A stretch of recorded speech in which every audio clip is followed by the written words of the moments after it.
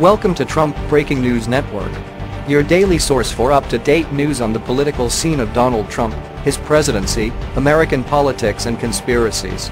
Please subscribe to receive notice of our daily updates. Also share with your friends and your social media. We encourage you to like our videos and give your comments. This is TBNN.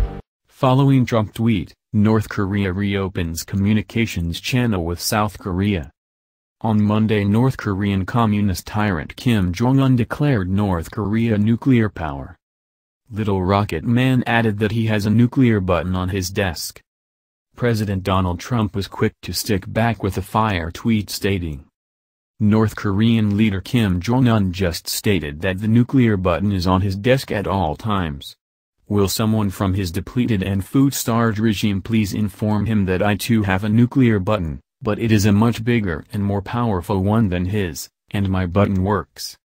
Well, of course, organizations like CNN, that work to undermine not only the Trump presidency but America itself, didn't care for that tweet much and called it a schoolyard taunton outburst and claimed that it could ignite a nuclear war.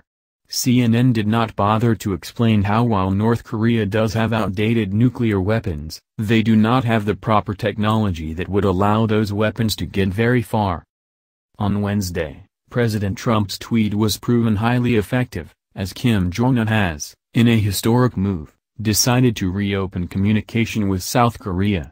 These communications were shut down 2 years ago, during the failed Obama presidency. The move is widely thought to be a major step in the de-escalation of tensions between North and South Korea. Vignette. North Korea reopened a border hotline with South Korea on Wednesday, restoring a channel of direct dialogue and signaling a possible thaw in relations between the two Koreas after years of hair-trigger tensions. The fast-moving political developments have given new hope for a warming of ties between the two long-standing enemies.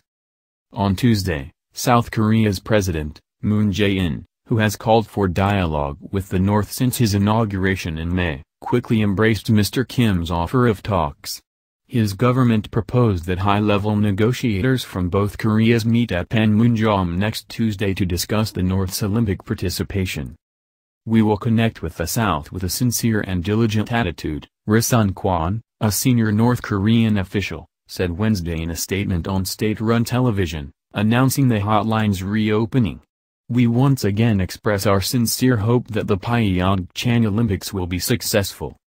North Korea's overture was a dramatic reversal of its previous approach to South Korea. This has been the Trump Breaking News Network. Please subscribe and share to stay up to date on the latest news about our president. Be informed.